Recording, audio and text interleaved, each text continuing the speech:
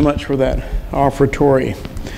It's more than just the name of a song. It is well with my soul. It can be. You can experience the truth of that this morning. Thank you so much, Patty. 1 Corinthians chapter 11, as you're turning into your scriptures this morning. 1 Corinthians, the 11th chapter.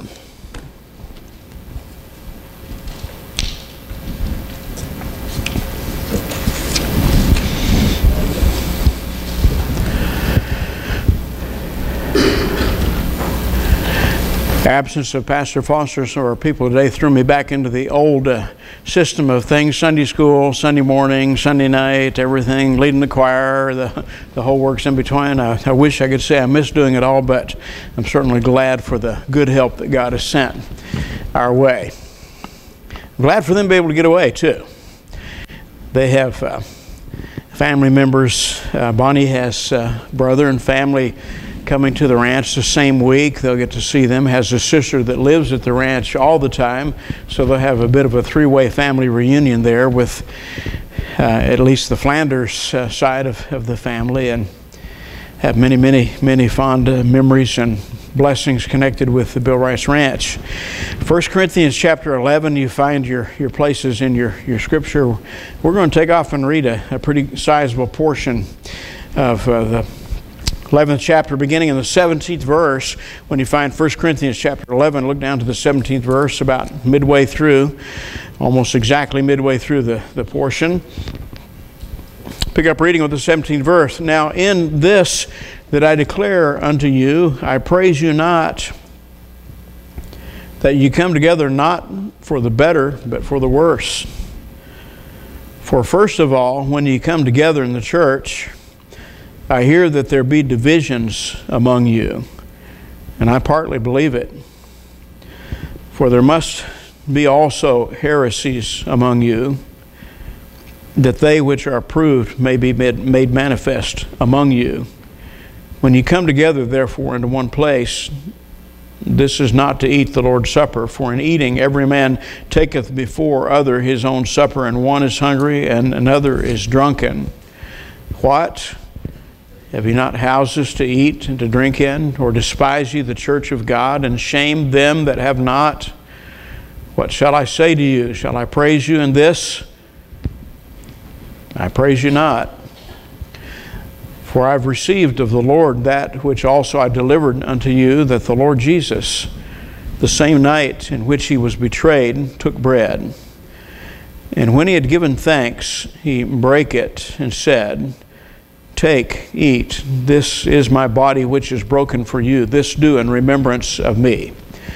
And after the same manner also he took the cup when he had supped, saying, This is the cup, or this cup is the New Testament in my blood. This do as often as ye drink it in remembrance of me.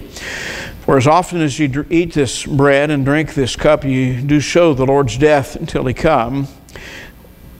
Wherefore, whosoever shall eat this bread and drink this cup of the Lord unworthily shall be guilty of the body and blood of the Lord. But let a man examine himself, and so let him eat of that bread and drink of that cup. For he that eateth and drinketh unworthily eateth and drinketh damnation to himself, not discerning the Lord's body. For this cause many are weak and sickly among you, and many sleep. For if we would judge ourselves, we should not be judged. But when we are judged, we are chastened of the Lord, that we should not be condemned with the world. Wherefore, my brethren, when ye come together to eat, tarry one for another. And if any man hunger, let him eat at home, that ye come not together unto condemnation. And the rest will I set in order when I am come.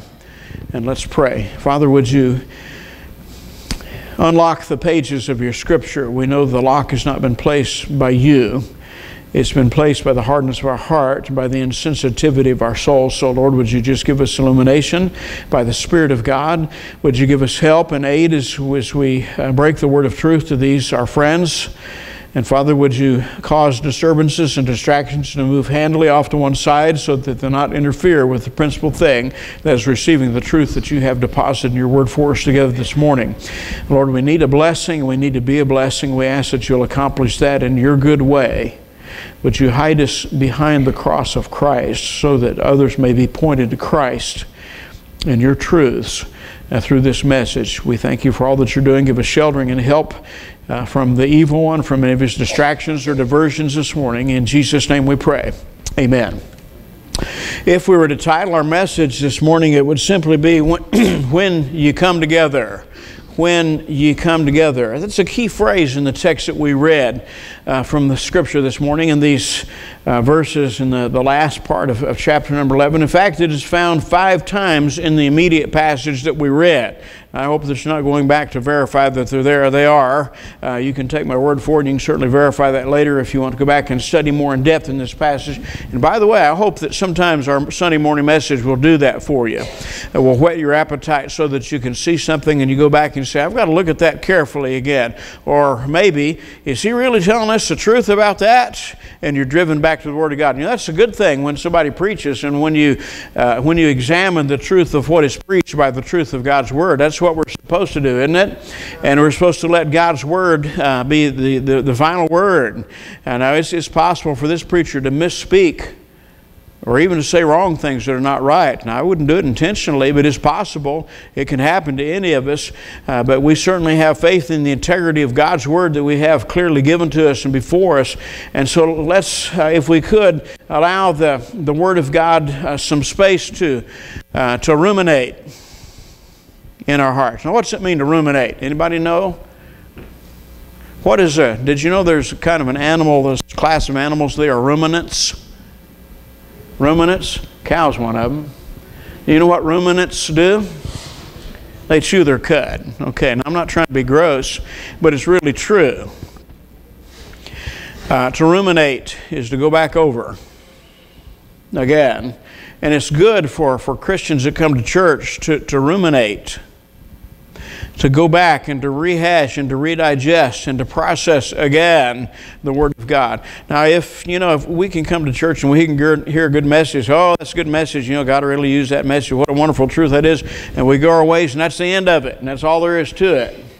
Well, there may be some residual value to that, but if we go our ways and that keeps reverberating later in the day, throughout the week, maybe later for our whole lives, some truths that spring from God's Word.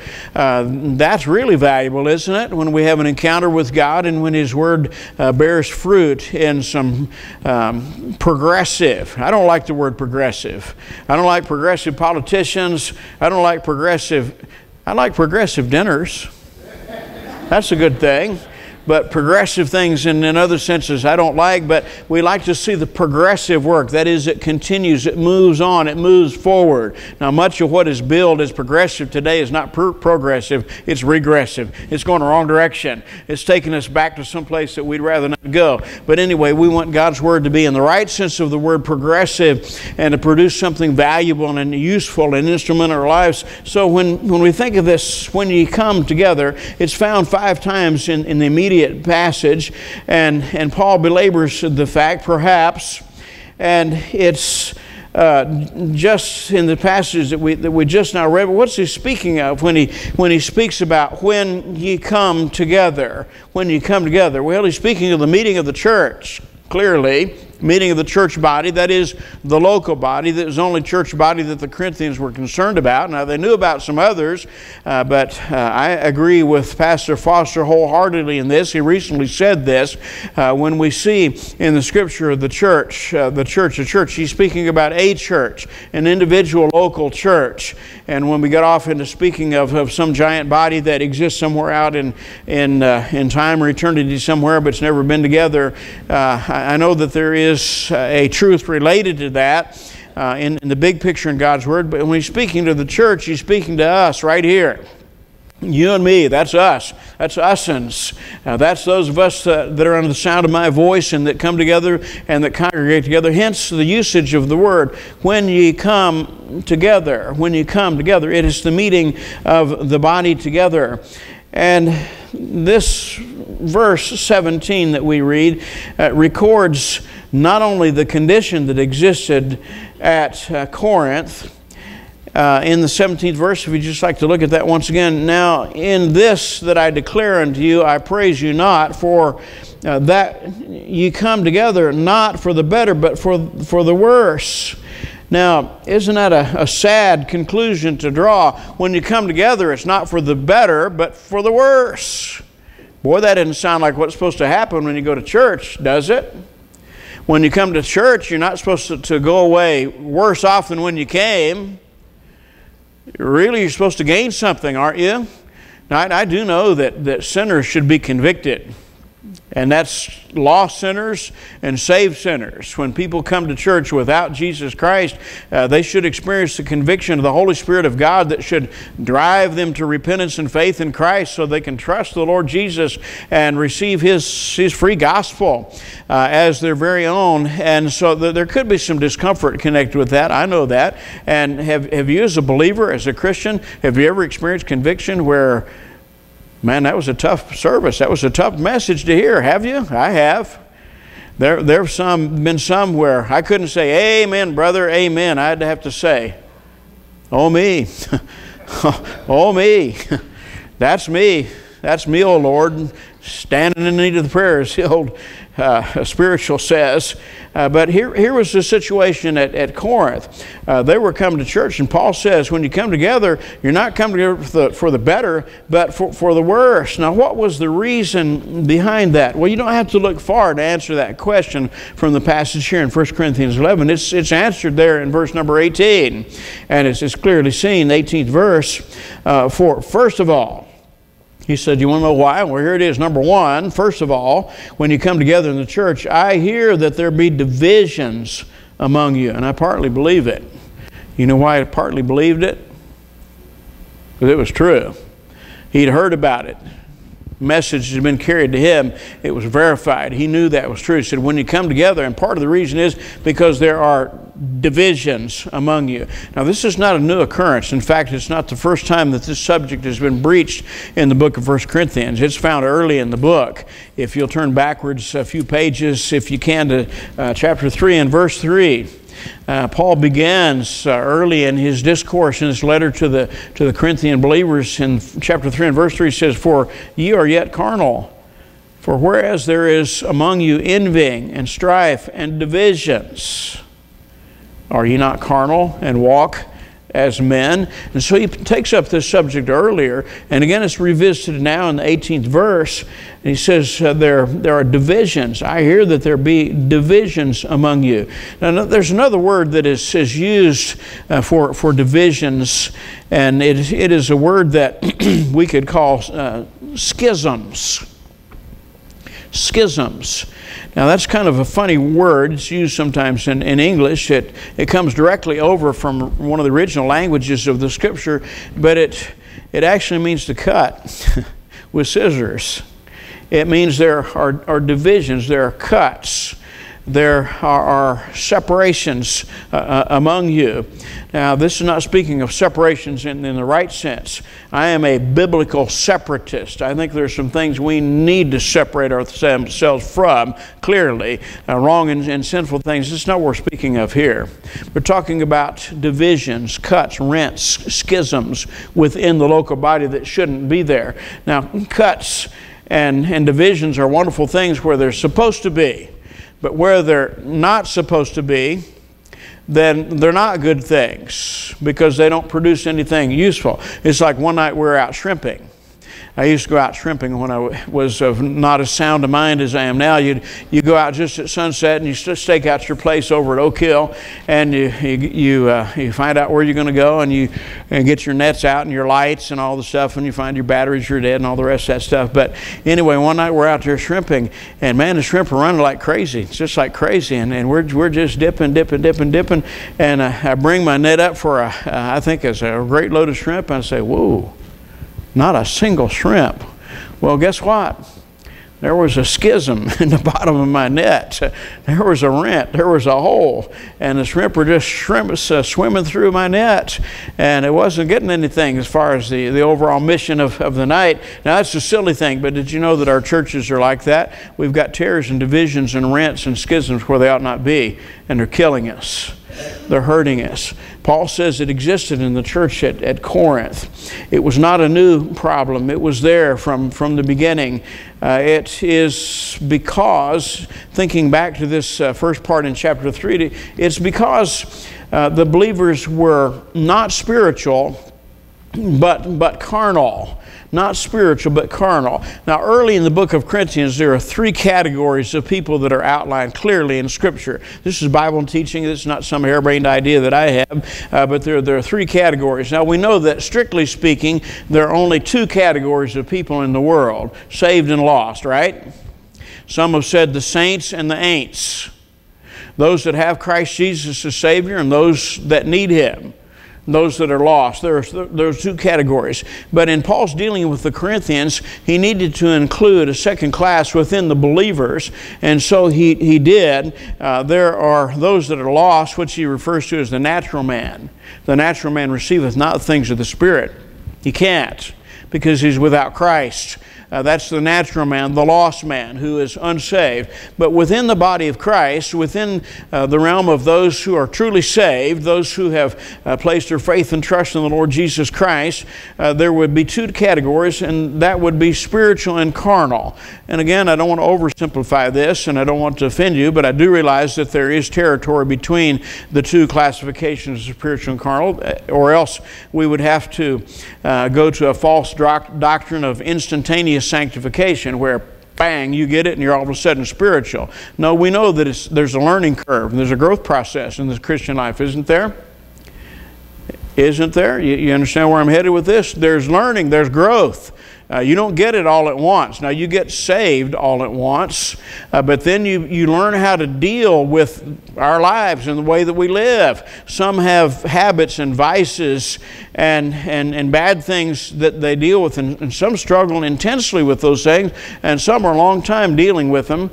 And in fact, some of them never deal with them, which prompts you to say, well, I don't think he's really saved because he still does such and such. Well, that's not fair for us to say.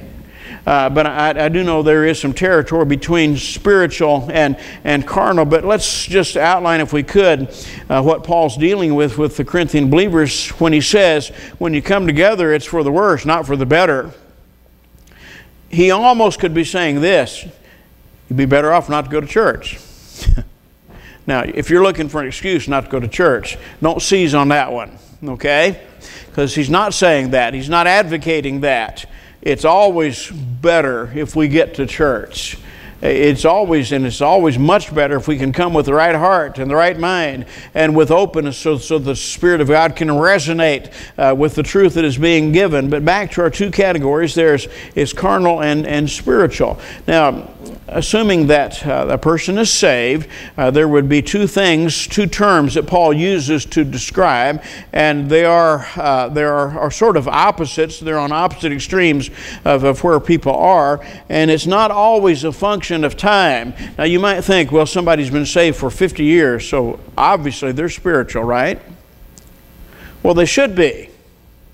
After 50 years in Christ, or after being saved for a number of years, there should be spiritual development, shouldn't there? There should be maturity. Wouldn't we expect that? Wouldn't that be normal? Wouldn't you expect that when a baby is born and grows for 50 years, wouldn't you expect there would be some physical maturity and development and growth? Well, sure, and so we would spiritually as well. But it is not synonymous with time that has passed, because there are some people that get saved, I don't doubt that they're saved, and they come to church and sit for years and years and years and soak it up like the sponge that we talked about in Sunday school this morning, and yet are still babes in Christ, because they've not progressed, they've not grown in knowledge, and they've not gone from grace to grace and from faith to faith. They've not developed in Christ, and so they're still carnal. Let me mention this about carnality, if I could. Carnality is a normal condition for a baby Christian. It's a normal condition for someone who has just been saved. You just trust Christ, you perhaps have no background or no knowledge. We expect a brand new baby Christian to be carnal, because they've never grown, they've never learned, they've never developed. It's just like, there's a striking parallel to this with physical development, if we would. Now, just about now, Philip H. and Pastor and Mrs. Foster and Sharon Rush were the adults that are along on the trip to the ranch. They're experiencing some of the joys of having juniors along for a whole week. And they're going through this mental process. They're thinking, this is Sunday morning. It's just coming up on Sunday noon. We've got Monday and Tuesday and Wednesday and Thursday and Friday and all day Saturday and late Saturday night we'll be back. I've got to put up with this all week long. Do you know why juniors act like juniors? Because they're juniors. Do you know that? Do you know why they aggravate you to death and ask the dumbest questions? Because they're junior kids.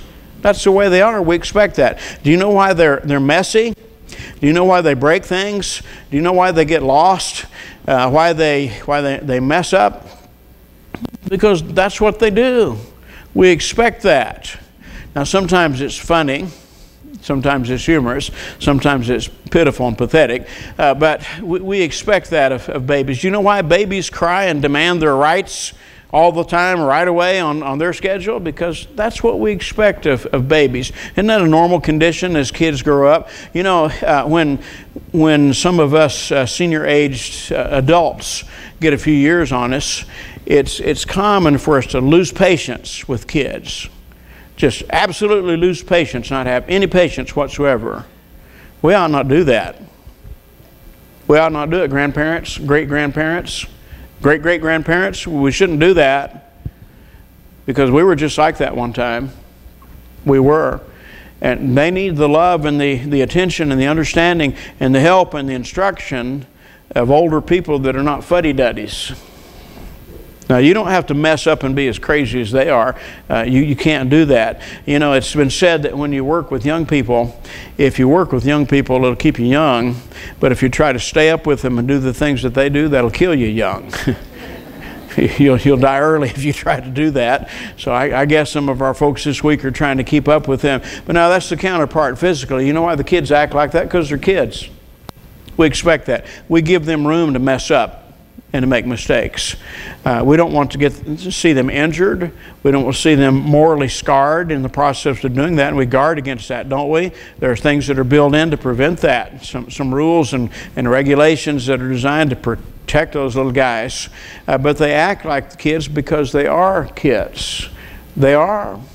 And so when we look at these two descriptions scripturally of carnal and spiritual, we understand that when you get born into the family of Christ, you come in as a brand new born babe in Christ, desiring the sincere milk of the Word, the easy, simple things that can be taken and digested and can profit and benefit you greatly. And then you build upon that and you go on through a process called sanctification to maturity, aiming toward the matter of being a spiritual Christian. So you're carnal when you start out. And again, the progress that takes place varies from individuals. It's never the same for any two people.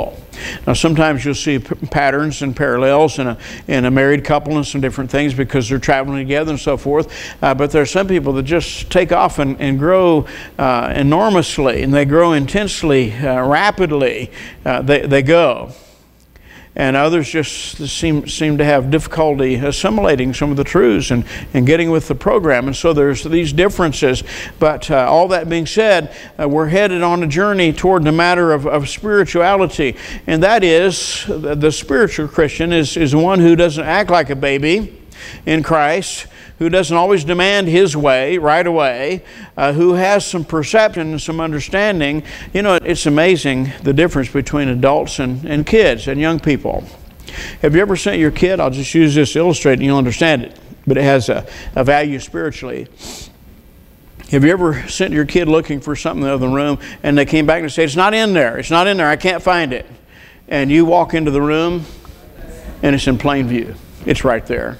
Because adults have different ways of looking at things. We scan the whole room. You have ways of looking around and processing a lot of things in front of you and digesting that and saying, bang, there it is. Kids don't do that. They say, I don't know where it is. It's not there. Okay? Well, that's true spiritually. And when we grow from carnal to spiritual, you can take some brand new Christians and say, Well, that's the most ridiculous thing in the world I ever heard. I have no idea why in the world they do that. And yet someone who has looked at some truths from God's Word and has been down the road a little bit, and they say, well, I understand exactly what the purpose of that is. I really do. That's the difference between carnal and spiritual.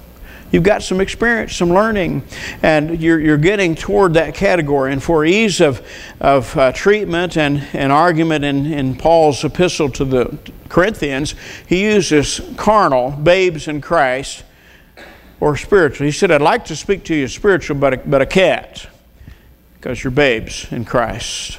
I'd like to give you some heavy-duty meat of the Word, but I can't do it because you're not able to bear it just now. I've got to go back and give you some spiritual milk of the Word. Now, spiritual milk is good for those that are developing, but the idea is we ought to be progressing down the road toward spiritual maturity, becoming spiritual Christians.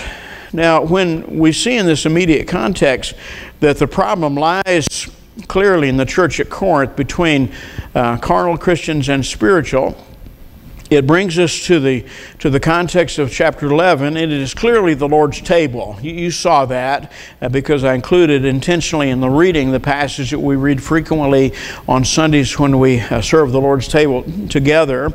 And that is the context. Well, some things were happening in a real offensive and bad way in Corinth. They were having a lot of rivalry and dissension and divisions around the Lord's table. Now, it wasn't just as we have symbolic elements, but rather what we have is a response to what happened to them. What they were doing was having elaborate feasts. And, we have some fancy get-togethers in our church sometimes where we bring out the linen tablecloths and everything, and we do it up nice for certain occasions and so forth, and that's good for us to do that. But, they were putting on the dog, but there became a rivalry, a contention, a division, because people were trying to impress and trying to put on the spread and impress some of the poor people that didn't even have food to eat hardly. And they were bringing their meager fare, and this was causing divisions and contention among them. And it's sadly stated around the celebrating of the Lord's table together. Well, part of the reason, perhaps you've wondered this, is why in the world when we have communion, the Lord's table, why do you have that little old piece of cracker, little piece of bread, and a little bitty miniature cup that doesn't do any good to anything? It's intentionally that way so that we're reminded it's symbolic and it's attached to a bigger truth than just eating and drinking. It's not that. It isn't. And it's partly a response from wrong treatment of the Corinthian believers, and it's partly because of our human nature that we still possess, and it's partly to engender in us the right attitude toward coming toward the Lord's table. This vehicle conveys the areas where the divisions are clearly demonstrated.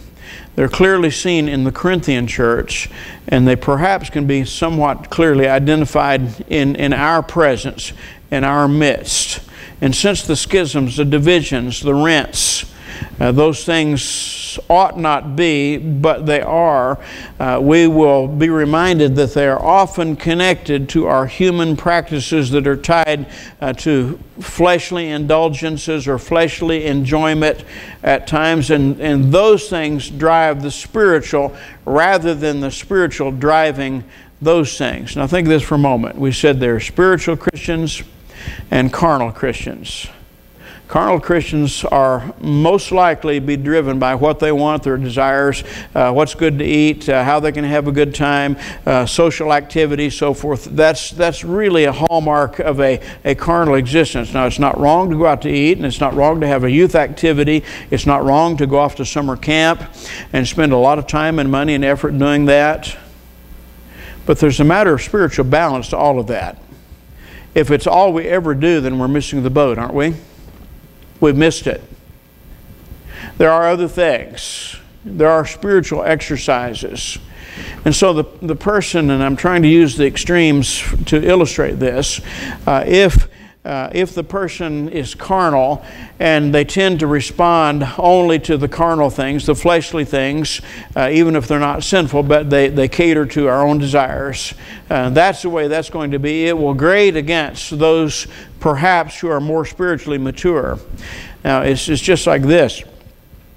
You've been saved for 157 years, and you'd be happy to go out and pass out John and Romans and be out for special activities and different things, and spiritual activities, serious things from now on, and forget all that fun stuff. Well, that would be perhaps the view of the spiritual, but you as a spiritually mature person would have to consider we're dealing also with some that aren't. They have needs. They have some legitimate needs and concern, and they're on a journey. They're on a path of development at the same time. And as there's consideration and as there's understanding the one for the other, we see those schisms healed within the body of Christ. It's strange to observe that the Corinthian church was probably the most gifted church of any church recorded in the Scripture. There were more people that had Holy Spirit gifts. You know, I was interested a while ago, we sang that other version of Oh Happy Day. Now, that's not the music that you're used to. You're used to the old version of Oh Happy Day. Oh happy day that fixed my choice on thee, my Savior and my God. Same words but a different tune, but we're singing that. And down in the chorus of Hallelujah, I was thinking, whoa, we got a church full of Baptists saying Hallelujah. That's almost a dangerous thing. They might like that. What if we get a church that they just start saying hallelujah all the time? Well, that'd be a good thing too if it was real, wouldn't it? Sure would. I don't know what I was using that illustration for. I got to back it back into the main point, if we could. But as we think of this truth of spiritual gifts, of Holy Spirit gifts within the church, the Corinthians possessed more than any church recorded in Scripture. There were people that had unusual gifts of tongues and prophecy and discernment and sign gifts, by the way, that God has placed aside for the moment. He can, if He chooses, give them. He's God. He can do what He wants to. But we know that He's replaced them with something complete and perfect, and that's the Word of God that we have. And we need nothing more than thus saith the Lord for now. But yet, what was happening in the church at Corinth, they had people that were in rivalry and competition concerning the gifts that they had. Some would say, I can speak more tongues than you can. And they were flaunting this, and they were throwing this around and throwing that around. And even though there were legitimate gifted areas that they possessed from God, it became an issue of rivalry and contention and of splitting rather than an advancing of the purpose of God in their midst. And so all that said reminds us of the fact that Paul says there are divisions among you, and I partly believe it. Now all that's true about them, but I would like for us to bring that down to the 21st century to us. If it was true in the early days of Christianity, isn't it ever so true today? And need we not keep an eternal vigil for the same thing? Not manufacture things or not imagine differences and difficulties within the church, but be aware to and responsive to those and being cognizant of the fact that we're dealing with people with great spiritual maturity and advanced maturity in our churches, and others that are babes in Christ that don't understand anything at all.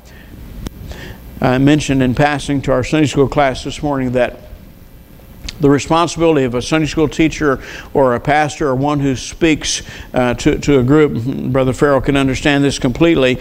I can stand up and say, well, you remember that story about Enoch? His name came up in Sunday school this morning. You remember the story about Enoch? What happened to Enoch walking with God, and he was not because God took him and everything?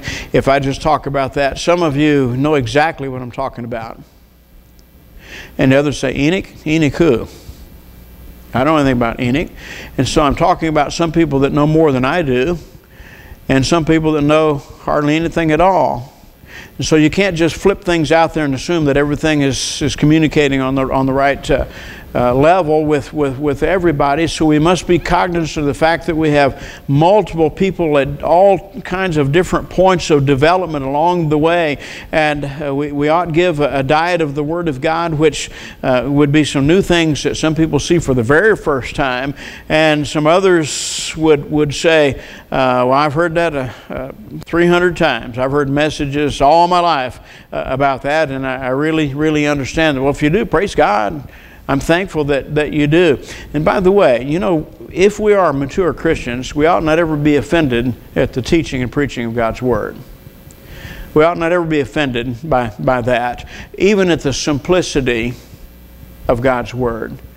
Now, if you look down your nose at somebody because that's so basic and that's so juvenile, so basic, if that's your response, then you're actually showing spiritual immaturity rather than the love of God's Word.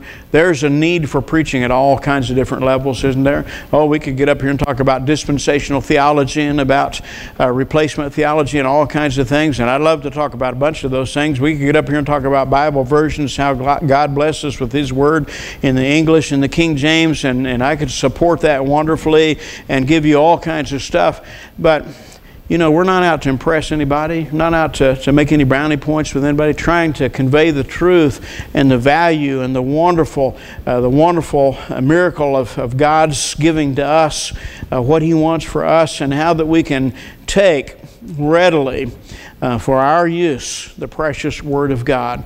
Well, when you come together, that's the theme, that's the title of the message. But I'd like for you to ask a couple of questions of yourself. When you come together, how are things? Was it better before you came or after you came? Or is anything happening while you're here?